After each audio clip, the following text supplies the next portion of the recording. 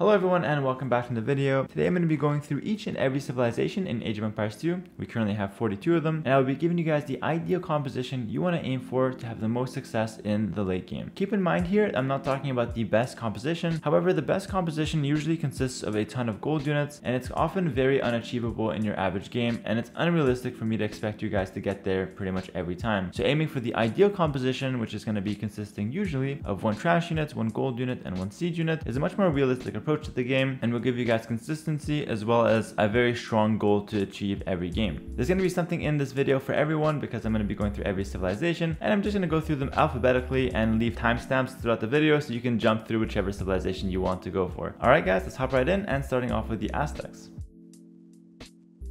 Alright, so for the Aztecs, you've got a few options in the late game, but for me the best composition is revolving around the Eagle Warrior. So I'd like to go for elite Eagle Warriors, and combining them with skirmishers using the Tlado technology makes for a very strong composition with a very mobile and strong unit at the front. And the skirmisher actually has high DPS with that unique upgrade, so you get to take out archer units, but you can also take out a lot of other units as well because you get that extra damage and range. As far as the siege unit and the supporting unit, I'd like to go for monks and trebuchets as the units I used to push, because monks have a ton of HP and can convert all kinds of things, and the trebuchets will be used to kill buildings.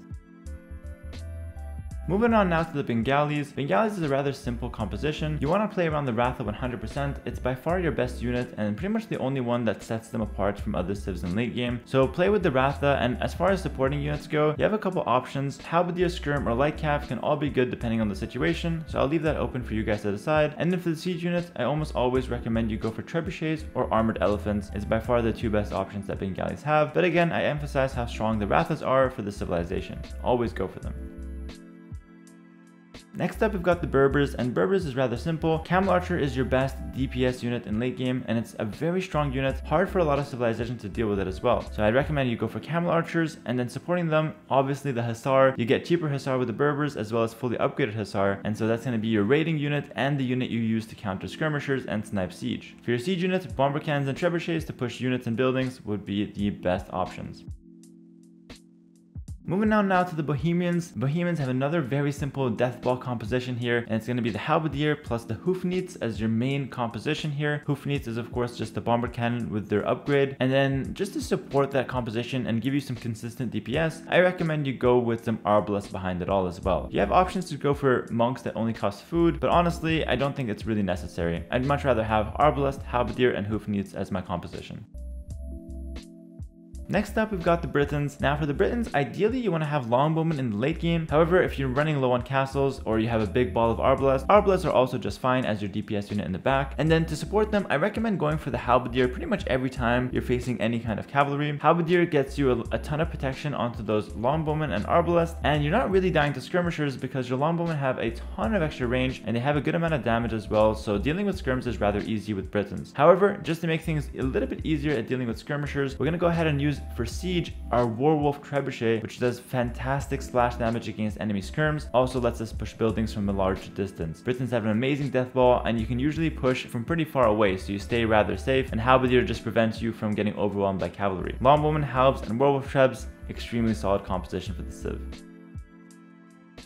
Next up, we've got the Bulgarians, and Bulgarians either have the option of gearing towards infantry or gearing towards their cavalry and siege. I personally like to go for a little bit of a mix and recommend Hussar as your main unit. Hussar, of course, with stirrups are fantastic, and just to spend our gold, we're gonna go ahead and go for some heavy siege. I recommend going for Siege Onager / Siege Ram to push buildings and also take out mass range units and even mass Halberdier from our opponents. And just to cover all our bases and to protect our siege, we're gonna also go Halberdier ourselves. So we're gonna have Halberdier, Hussar, and Siege Onager plus Siege Ram, and that's going to make for a very big death ball, as well as the option to raid with those strong Hussars. Moving on now to the Burgundians. Burgundians are a civilization that thrives off double gold composition, but I'll give you guys a very good reasoning behind it. For Burgundians, I recommend going for a Coutelier or Coutelier as your main cavalry unit, and I also recommend supporting them with Hand Cannoneer, because the Hand Cannoneer do a ton of extra damage. You kill Halberdier, you kill other cavalry with them, and the Coutelier can do amazing at sniping enemy units, especially Arbalest and even Cav Archers to some degree. And the reason you want to go for double gold comp with Burgundians is because you're not trying to play the trash war in the late game. You actually want to end the game rather fast with the civilization, and usually you pick up some relics so you have some extra gold to spare. The idea is you use double gold units to make a big push on your opponent and whittle down their army. As soon as you get even the slightest of leads, go up to 140, 150 vils, and then just go for Flemish Revolution, send in all those Flemish militia, and take out your opponent one shot. It's a very overpowered way to play the civilization, and I highly recommend you try it out if you haven't already. And then just for your siege, bomber cannon or treb do just fine. Alright, next up we've got the Burmese. For Burmese, it's pretty simple. You're gonna go with Halberdier and Champion as your main units. Mainly Halberdier, but sometimes Champion can come in because the infantry is gonna be really solid. And then I also want you guys to mix in some Arambai as your main DPS unit. And then for your siege, well, siege and monk, we're gonna go for monks with cheap technologies, which are a fantastic supporting unit, and then simply bomber cannon or trebs to push buildings. Next up, we've got the Byzantine. Byzantine are the king of counter units, and you've got a few options in late game, actually a lot of options in late game. It's a very flexible civilization, but generally speaking, you want to use your trash units to the best ability. In my opinion, the best late game comp for the Byzantine is going to be Halberdier, Skirmisher, and then simply go with siege and monks to support them as well. So we spend no gold on units pretty much, just spam those cheap trash units and then use our gold on monks and siege to slow push buildings. I will say though, make use of cataphracts if you're up against heavy infantry. It's by far your best tool to deal with them, but you also have hand cannoneer that can come in and heavy camels, so it's really quite flexible. So that's the best tip for Byzantine: stay flexible, but make use of those trash units. Next up, we got the Celts, and in my opinion, the best composition is going to be Halberdier plus Siege Onager and Siege Ram. Kind of similar to how Bulgarians want to play. You want to spend your gold on Siege mainly, and then as your main army, just Halberdier to defend them. It's actually a very good composition, and the only danger to it is the fact that you're not very mobile, so keep that in mind when playing the Celts. You can also use trebuchets if you want to push buildings at a large distance. Next up, we got the Chinese, and for the Chinese, it's going to be pretty simple. Arbalest for the most part, or Chukunu if you have the castles, followed up by some light cav and trebuchets. The main thing to know as Chinese is that you want to get the advantage in the mid game, and your late game, you should already be having a small lead going into it, and then you just want to go into strong power units like Arbalest, followed up with some light cav to raid, and then trebs to push buildings. Rather straightforward game plan there. Moving on to the Cumans now. I know a lot of you guys might not be a big fan of the Kipchak because you're missing Bracer, but the Kipchak is actually a very decent late game unit, so I recommend going for the Elite Kipchak plus Hussar as your main composition, and bomber cannons, you'll be golden. Don't forget to get their unique tech that lets you produce the Hussars faster from the stables. Next up, we've got the Dravidians, and the big thing about Dravidians is to remember their unique tech Woot Steel, which gives their units the ability to ignore armor. This makes your light cav, halberdier, and even your unique unit Urumi swordsman quite strong, but the main composition is going to be revolving around skirmishers, bombard cannons, and either halberdier champion or Urumi swordsman as your main infantry unit. That's going to be the best way to play the civilization going into late game. You also have the option to play arbalest though, so feel free to play around with that if you need to, but the skirmisher being a strong option because it attacks faster, definitely the way to play this civilization in the late game. Moving on now, we've got the Ethiopians. I genuinely believe that Arbalest plus Halberdier and following that up with Torsion Engine Bombard Cannon is the best way to play the civilization. It's kind of similar to Britons where you have like a really strong death ball, except that Ethiopians do it from a much closer distance, so you have to be a little bit more careful from skirmishers, but in general the Torsion Engine Bombard Cannons should help you deal with those. Next up, we've got the Franks, and for the Franks, I actually recommend a very unique strategy. Try to overwhelm your opponent with Paladin. It sounds dumb, but Paladin can actually destroy halbs if you get enough of them, and the whole idea is you want to go up to a high pop, make a ton of Paladin, take one fight against a halberdier and hope to win it very convincingly, and then using that momentum, go ahead and raid your opponent to death with those Paladin. And then just to follow it up, we will need a halberdier counter eventually. I recommend simply going for some skirmishers, or similar to Burgundians, how we want to go with double gold comp, we can mix in some throwing axemen or some hand cannoneer to deal with those halbs. Definitely try to end the game early with the Franks, because once you run out of gold, it can get really tricky. If you have 5 relics though, or 4 relics, then you can take a little bit more time. Next up, we've got the Goths, and the Goths are going to be all about the infantry for late game. My best composition to recommend here is going to be Halberdier and Huskarl, because Huskarl will deal with raiding enemy archer units, and the Halberdier just covers your base against all kinds of cavalry. If your opponent is on mass infantry or something crazy like Teutonic Knight, you can simply just use the hand cannoneer to counter those. But I recommend for the most part playing with Huskarl and Halberdier, and then for your siege unit, bomber cannon and treb do just fine. But for the most part, Goths don't really care too much about siege. It's really about spamming those infantry and raiding your opponent to death. Next up, we've got the Gurjaras, and now Gurjaras, they have a few options to go for in the late game. I highly recommend you get the unique tech that makes their food units cheaper, because that's just going to help you out a ton with their composition. You've got a couple routes to take with Gurjaras. Either you go for the unique unit as your powerhouse, or you go for their cavalry units. But in my opinion, and the one I'm going to recommend, go for their unique unit. It's insanely strong right now. So you go for the Chakram thrower, and then just to follow it up in the front line, we're going to go for either Sharamsha Rider or Hussar. Go for Sharamsha Rider if you've got a little bit of extra gold. Go for Hussar if gold is super tight, and then for your siege you just simply go for trebuchets and bomber cannons, which is the main siege units to push buildings.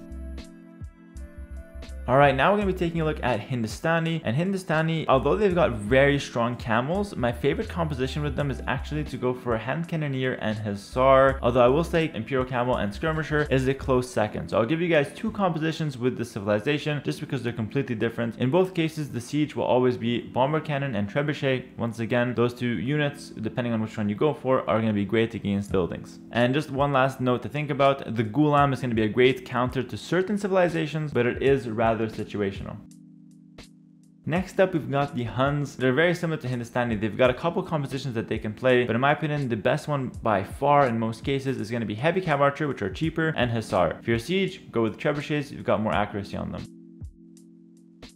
Next up, we've got the Incas. Incas definitely want to be going for their Kameyuk or their Elite Eagle Warrior as your main unit, depending on which one you want to go for. The difference is pretty simple. Kameyuk are going to be better when massed, not as good as raiding, but they're going to be doing more damage, and they're pretty much stronger versus infantry and cavalry. Eagles will be stronger against archer units and stronger as a raiding unit in general, but both are very good in the front line, and in the back line, I recommend simply going for skirmishers, and then for your siege unit, you can go for some trebuchets or some siege rams. So pretty strong composition there with the Incas. If you're up against heavy cavalry, Kameyuk will be better. If you're up against archers, Eagles will be better. Halberdier is always an option with the Civ as well.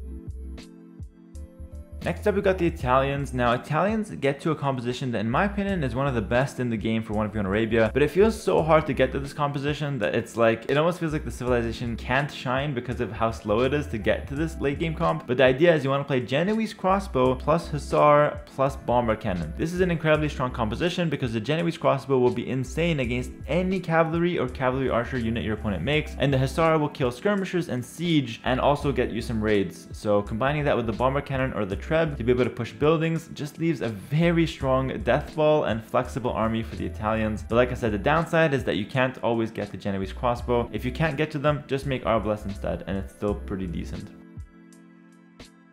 Next up, we've got the Japanese. Shout out Spirit of the Law. I always have to do that. But for Japanese, we've got the best late game comps for them is probably going to be Halberdier plus Arbalest. And then because you don't have the best siege, like you only have the trebuchet as the option, I recommend mixing in some towers to go for a slow push. So while you're pushing with trebuchets using the unique tech catapult or whatever it's called, and your trash units, make some Yasama towers to help that push and also to control the sides of the map. Yasama towers are actually quite insane, and I highly recommend going for them with the Japanese to push your opponent and to take ground across the map.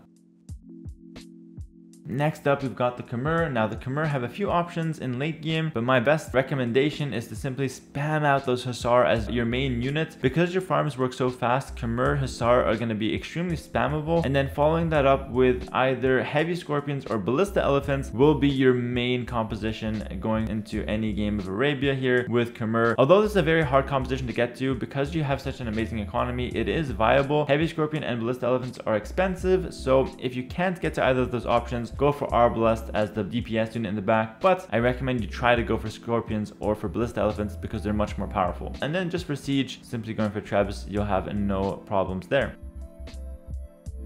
Alright, next up we've got the Koreans playing very similar to the Japanese. We want to play with usually Arbalest and Halberdier as the main composition. The reason I don't include War Wagons is because War Wagons can be difficult to get to. However, similar to Khmer, if you can get to War Wagons with Koreans, definitely War Wagons can be a really good backline unit. So Arbalest or Wagons mixed in with some Halberdier, and then using those towers to slow push and take ground across the map is an amazing way to play with Koreans. Remember, you do get the keep upgrade for free, and then for your siege, just use Bomber Cannon or Trebuchet to push buildings.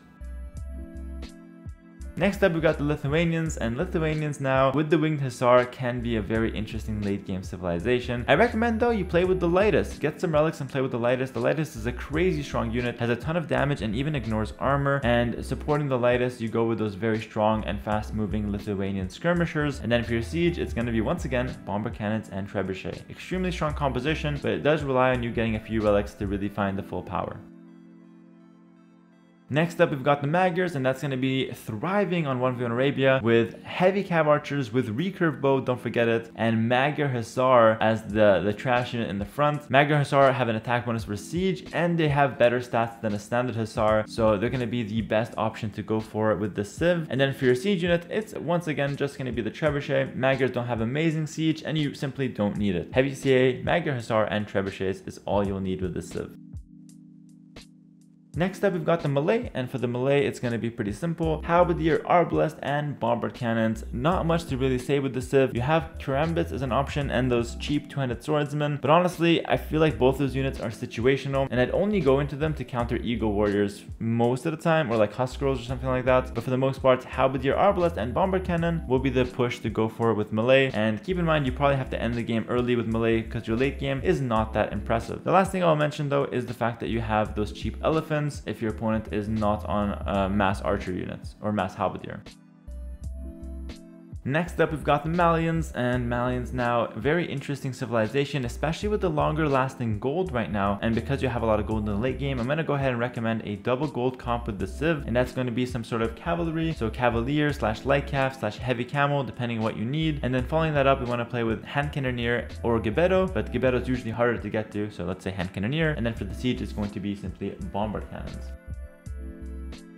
Next up, we've got the Mayans. Mayans are going to be a civilization thriving with their plumed archer or their arbalest as a backline DPS. And Mayans, because of their longer lasting resources, you tend to get more gold. And once again, I'm going to suggest a double gold comp. So you have a couple options with Mayans. You go either plumes or arbalest as your DPS unit. And then for your frontline unit, you want to go for the halberdier or the elite eagle warrior, depending on what you need to accomplish. Halberdier is good against cavalry, and if you're up against skirms and archers, eagle warrior is going to be much better. You also have the double javelin skirmishers, and those are pretty decent once the gold starts to run out. For your siege unit, simply use siege ram or trebuchet. Next up, we've got the Mongols. This is known for their late game composition, Mangudai and Hussar, and I'm going to spice it up a little bit for you guys and add Siege Ram slash Siege Onager for the siege. I recommend you use those really speedy siege units to break buildings and to break enemy armies, and Mangudai in general are just such a powerhouse unit that Mongols getting to late game means you're going to win more often than not. So highly recommend you try out Mangudai, Hussar, and then for your siege, Siege Ram or Siege Onager with the speed technology from the castle. Next up, we've got the Persians. Persians do have the war elephants, but that's a very unrealistic thing to get to, and they're quite frankly too easy to counter with monks and halberdier. And so for the Persians, I recommend simply going for paladin and then switching it up and going for the trash bow to counter the halberdier. Trash bow slash skirmisher mix can be fantastic. And then for the siege unit, it's going to be simply bomber cannon or trebuchet for the most part. Moving on now to the Poles. Poles have an amazing unit in late game, and that is called the Obuch. Obuch is actually one of those infantry units that's fantastic, but it's not the only option that Poles can go for. They also have the cavalry that are cheaper and the winged hussar. So for the Poles, I'll give you a couple options. I either recommend you go for the cavalry route and you go for the winged hussar and you follow that up with arbalest behind. In my opinion, that's the best late game comp with Poles, using the amazing farms to spam up those hussars. But if you don't want to go for those for whatever reason, you can't get the cavalry, then I recommend playing with Obuch plus skirmisher. It's also a very strong unit composition. And then for your siege, in either case, you want to go for trebuchet or bomber cannon. Moving on now, we've got the Portuguese. Portuguese are going to be great at going with a ton of gold units, so I recommend playing with arbalest as the main unit in the back line, and then following that up, we're going to have halberdier or light cavalry in the front line, depending on what we want to go ahead and counter. You also have the option to play organ gun instead of arbalest as your DPS units, but in my opinion, arbalest just feels to be much better more often than not. Organ gun is more powerful, but it does less consistent damage, and it's a bit harder to get to, so either or, but definitely mix in some halberdier and some light cav in the front line. And then for your siege unit, I recommend the bomber cannon with the unique tech to make their gunpowder units have ballistics pretty much. And so their bomber cannons are going to be monstrous in the late game. And then also with Portuguese, I want to add, you definitely have to go for Vitórias to have a lot of gold in the late game, gold and stone. And with that golden stone, I recommend you put bomber towers everywhere on the field. So bomber towers, arbalest, halberdier is going to be the composition of choice. And then for the siege, just simply the bomber cannon with the unique tech. Next up, we've got the Saracens, and Saracens are going to fall into the category that has a powerhouse unit. So for the Saracens, you can either go for one of two options once again. You either go for the standard arbalest and hussar line, which is obviously a stock standard composition. You also have the option to go heavy cav archer plus hussar, very similar. But then the other composition is going to be heavy camel with 170 HP late game plus skirmisher. And I'll even give you a third composition, which is pure Mamelukes. Pure Mamelukes can be really strong against cavalry civilizations. So really, you've got a ton of options with the Saracens, and I'll give you the same advice I gave you for Byzantine. Stay flexible and do whatever you need based on the matchup, but those are a few good compositions that you can aim for. In my opinion, the main one that you're going to go for more often than not is going to be simply arbalest and hussar with the civ.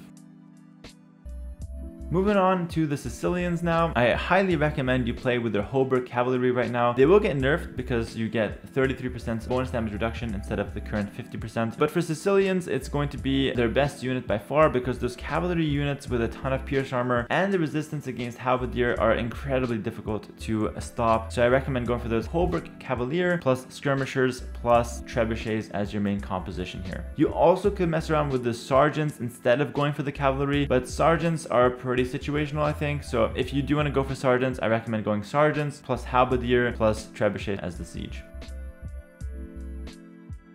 Moving on now to the Slavs, it's going to be played similar to the Celts. We're going to have halberdier plus siege onager slash siege ram, but just to follow it up, we're going to have hussar also as an option to raid with the Slavs. So halberdier, hussar, and then heavy siege. Moving on now to the Spanish, it's going to be a very interesting composition here. We're going to be playing an MBL style for Spanish because I truly believe it's the best way to play it. You get supremacy on your villagers to make them extremely tanky and strong in combat, and then we're going to use that and go for bomber towers as your main gold spending option, and then we're going to play halberdier and hussar as the main units that we'll use to snipe siege and to raid our opponents and to defend ourselves against cavalry. Next up, we've got the Tatars. Now, Tatars have two compositions that I want to mention that are equally as good in my opinion. Heavy cav archer and hussar. You get the pierce armor upgrade, or the armor upgrade in general right now, from the castle to support both those units. And you're going to be having an extremely strong composition. And then for the siege units, you always go for the trebs with extra range for Tatars. So heavy CA, hussar plus treb, or the other one is going to be Keshik, because the Keshik is insanely strong, plus skirmisher to deal with halbs, plus the trebuchet as the siege unit. So two compositions equally as strong. You decide based on the game. Next up, we've got the Teutons, and the Teutons will be played kind of similar to Slavs and Celts for the most part. It's going to be halberdier plus bomber cannon slash onagers. Trebuchet is also in the mix if you want it. So just halberdier and siege for the most part with Teutons is a very good composition. If you want to have another layer to this composition, I recommend mixing in some monks. That's going to be amazing. The reason why I don't recommend going for cavalry with Teutons is because you don't have amazing trash. So if you soak all your gold going paladin, it's going to be very hard to play a late game with Teutons afterwards. So I recommend you save your gold for siege and monks and even some hand cannoneers sometimes, rather than just invest it all onto paladin.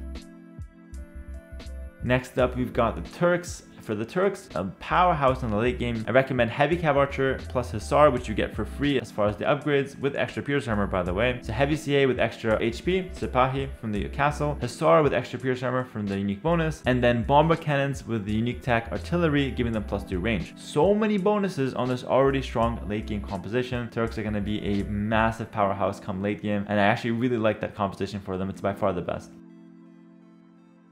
Alright, now we're going to be talking about the Vietnamese. The late game comp that you want to aim for is going to be Rattan Archers plus Halberdier, and for the siege, Bombard Cannons. You can also go Arbalest if you can't aim for Rattan Archers. The Rattan Archers are much better than Arbalest in pretty much every case, so I recommend you try to go for them. It's a strong unique unit in late game. You do have the light cap for raids if you need it as well.